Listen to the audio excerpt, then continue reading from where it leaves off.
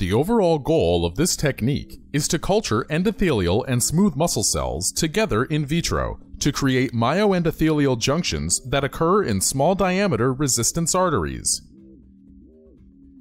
This method can help answer key questions in the cardiovascular field, such as protein localization and activation of signaling cascades in the arterial wall. The main advantage of this technique is that you can specifically isolate myoendothelial junction fractions from the endothelium and smooth muscle, which is impossible to do using an actual artery. Visual demonstration of the paraffin embedding is particularly critical, as the embedding steps can be difficult to learn without seeing the process.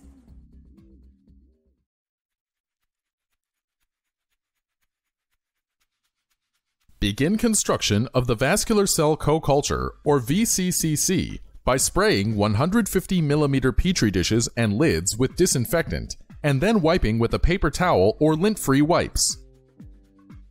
Then, spray the petri dishes with 70% ethanol and place them in the hood to air dry. Open the plate of filter inserts under sterile conditions.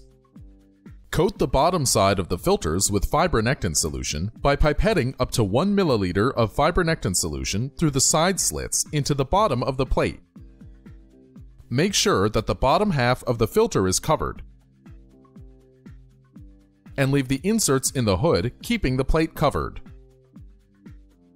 After 30 minutes of treatment with fibronectin solution, vacuum any excess solution without disturbing the filter inserts. Then, invert the plate, placing the filters into the bottom half of the clean petri dish.